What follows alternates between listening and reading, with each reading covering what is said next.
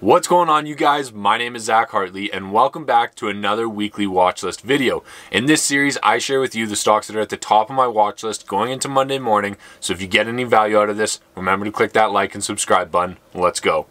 Okay, so this is officially week 31 of my weekly watch list. Thank you guys so much for joining along. We also just passed 20,000 subs, and as I'm sure you can tell, I am in a different location today. I'm actually talking to you from a van. I am on a road trip right now. We rented out a little van to go through the Rocky Mountains for the weekend, and so I'm really enjoying it, but I do not want to miss a single episode of this weekly watch list. So here we are for week number 31. Thank you guys so much for all of the support, and today I had a little bit of technical difficulty my first day filming on the road, so instead of using Questrade, we are going to be using stockcharts.com. Let's get right into it. Okay, so when we look at the NASDAQ, we actually had a great start to the week. We basically had Monday, Tuesday, Wednesday where we started off really strong, and then Thursday things didn't look very good for us. We basically had this giant red candle right here where we fell to about 13,200, and then Friday we had a decent day. We moved up a little bit higher, but we finished lower at the end of the week than where we started. So not a great week for the NASDAQ or technology, but when you look at the S&P 500 as well as the Dow Jones, they both set all-time highs this week. So as you can tell, money is moving out of high growth technology, risky stocks, and into industrial dividend paying safer stocks that are already making a profit. That is why we are seeing the shift here. And you can see it in the S&P. You can also see it in the Dow Jones.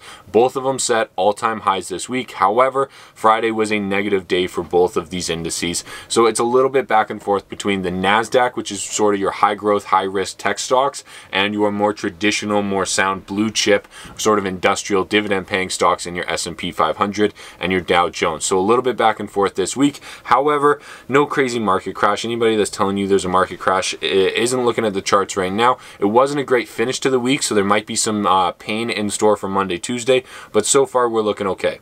Now, when you look at Bitcoin, you can see we're at about 59,000. Our high all-time was around 62,500, somewhere in there. So we're within a couple percent of our all-time high. Bitcoin is still doing extremely well. However, the one thing that I do want to point out to you that I noticed here is that the volume going into, as I take this screenshot basically, but going into Thursday, Friday, Saturday, was trailing off pretty substantially. We'll see where it finishes today, but the volume over the last few days has been decreasing, which isn't always a great sign. Is 62.5 the high that we're going to see for this year, or is it going to break through? It really depends on how many, in my opinion, how many companies start to use and accept Bitcoin. So that's what I'm focused on when it comes to the price of Bitcoin. And I am exposed to a couple of miners, but let's move on from the Bitcoin. Let's talk about COVID, because so far things are looking pretty good. Biden had a little trip up the stairs, but so far he's doing pretty good on everything else when it comes to COVID.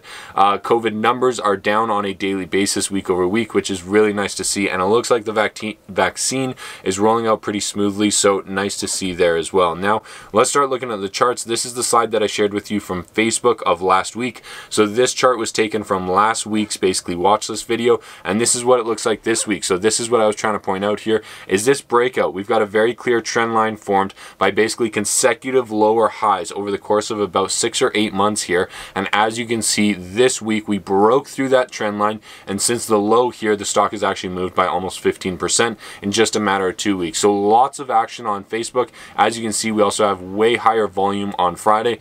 Big move up, and we've got a very clear breakout of this trend line. So Facebook is at the top of my list on Monday. If we see a good start to the week for technology, I think Facebook is going to be one of the main reasons for it. The next tech stock that I want to point out to you is Wayfair. Now, I haven't talked about these guys on the watch list before, but they are on my radar because they are now approaching all-time highs. As you can see, back in August and September here, they were basically setting out around $300, $350 here. They came all the way back down to a low of $230 right here, right around January, but since then it has climbed back up, and they are now testing the all-time highs that were set back here in August, September. We're pretty much right on that level, so I'm really excited. I guess we peaked right here at an all-time high, but we are coming back to that key level. So I got my eyes on Wayfair for a nice breakout. I'm also looking at a company called Mogo. This was brought up in my Discord chat. Shout out to all the members in my Discord chat. I think this is a real opportunity here because, as you can see, we've got a very clear direction. The stock is going in the right direction. They're moving upwards. We set a high of around $13, $14 here before coming back down to a low of almost $8. We double tested $8 right here on like the 23rd of February, it looks looks like. And then probably the 7th of March here, we double tested the $8 mark. Since then, the stock has moved from around $8 or $9 here all the way to a high of 14, so about a 50% increase in just a matter of the last 2 weeks. And now we are testing the all-time highs for Mogo. This is a Canadian finance company. Really excited about them. I'm going to be doing some more due diligence and probably a video on them soon, but the stock is really exciting because we are approaching a very key level right now. So I got my eyes on Mogo going into next week. I'm also got my eyes on Apple. It looks like we've got some support around 120. We've got a trend line forming. If we can break through this trend line, I like Apple for a breakout trade. Next company I want to point out to you is Shopify. Now, yes, these charts look different, but as you can see, the key levels are the exact same no matter if you use stockcharts.com or if you use Questrade. You can see that this $1,100 level has acted as a key level of resistance once, twice, 3 times, 4 times, 5 times right here going into December. We broke through it at the beginning of December here, and then basically in 2021 we have now tested this $1,100 level 3 different times, and as you can see, the stock has very clear potential of running to 1,500. So that's a nice easy 30-40% trade if you can get in an 1,100 hold. So make your position, take your entry, put your stop loss at a point where if your technical analysis breaks down, you get out of the trade. But I do think Shopify is a fantastic stock to hold long term, and I think it has great potential for a short term trade as well.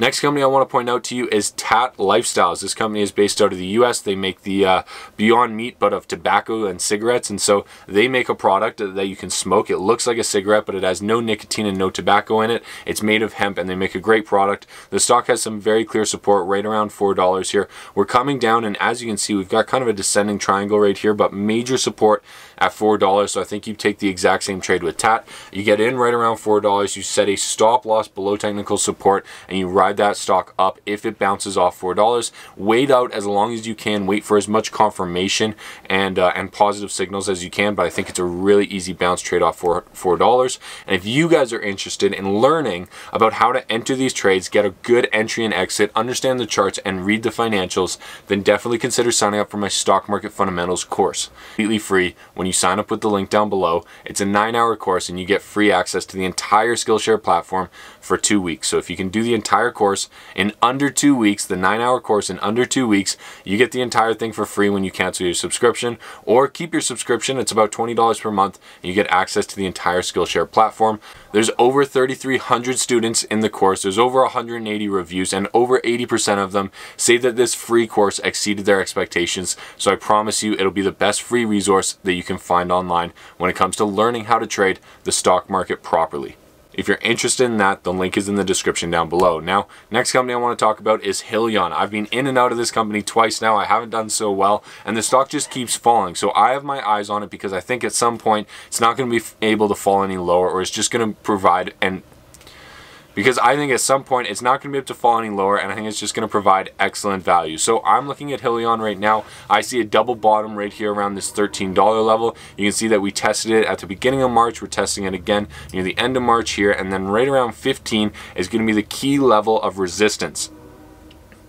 So what I am watching for is a bounce off 13, a breakthrough of 15, a breakthrough of the moving average, and some positive indications. That is going to be a good entry point into Hyliion, and then I'll set a stop loss just below technical support. So I've got Hyliion on my list going into this week. I've also got Dragonfly on my list going into this week. Now I currently own Dragonfly, but I have taken profit on this company like 3 or 4 times. I own a small portion of it right now, and I am thinking about adding back into my position because we are coming back down to key level of support. As you can see, this $2, $2.25 level has acted as support once, twice, and now we are coming back down to this level again. It acted as resistance beforehand, and I think Dragonfly is moving in the right direction. They're putting out a ton of great press releases. They just partnered with Steve Wozniak, one of the founders of Apple, and I really like the business model and what they're doing. They're not my favorite drone company, but I do think they're a very good drone company. Now, one of my favorite drone companies is Drone Delivery Canada. I'm also thinking about adding to this position, because as you can see here, the stock is coming back down to another key level of support.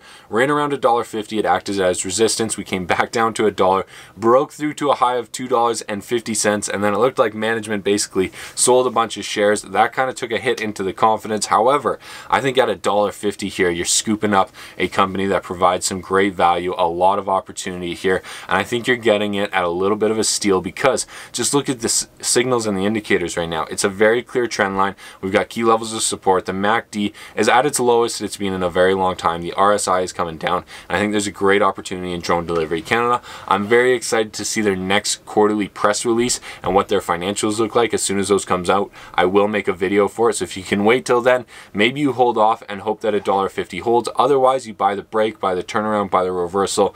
Wait for the price action to tell you that it's time to get in, because I think there is a big opportunity here. Unless they just release the press release and they blow it out of the water, then you might be too late anyway. But I do think there's an opportunity there. Next company I like in the basically transportation space is Cargojet. Now, I pointed Cargojet out a little while ago thinking that they were going to bounce off 200 here. They ended up actually breaking through down below 200, and the stock has now come all the way back down to support right around 160, 165, the same level that it found support in September and the same level that acted as resistance in July and August. So I do think this is a very key level to watch for Cargojet. If you're looking to get into this company, this could be a nice bounce off of 160, or if 160 falls, I think the next level is going to be 140, and it could be a great opportunity to scalp a little short trade in it. This is the company that actually gave Drake his airplane. So really interesting company. They're based in Canada here. They actually have a great business model, but the stock has been on quite a run over the last few years. Now, if you are interested in seeing more technical analysis like this, then you should definitely consider signing up for my Discord chat and watch list. That is where I post almost on a daily basis, at least when I'm not on the road, and I share most of my charts and some of my trades as well. So if you're interested in seeing that, definitely consider signing up with the link down below. That's where I'm trying to build a community of traders where everybody shares their trades, shares their resources, shares what they're looking at, and shares their due diligence so that everybody can make more money together. If you're interested in joining a community like that, definitely consider checking out the links down below. And in summary, I think it's going to be really important to keep an eye on how Monday morning starts off. If we just see a sea of red, it could be a signal of what's to come for the rest of the week. However, that could also mean an opportunity to buy more great stocks at lower prices. You need to make sure that you manage your risk though. Make sure that you can handle, if Monday, Tuesday come out red, make sure that you have a plan in place. You've now got the rest of the weekend or whatever time you have left to put that plan in place. So make sure that you know what you're going to do. I personally think that it might be a choppy week. It might even be a choppy couple of weeks, but the good companies are not slowing down. You saw that Facebook is breaking out right now. If you look at the Google chart, the only thing that stock has done is gone up. And so if you focus on really good companies that have a good foundation, good management, and good business model, I think you'll do extremely well. And if you get any value out of this video, remember to click that like and subscribe button. I sincerely appreciate it. And we'll see you guys in the next video. Good luck trading. Good luck investing. Talk to you soon.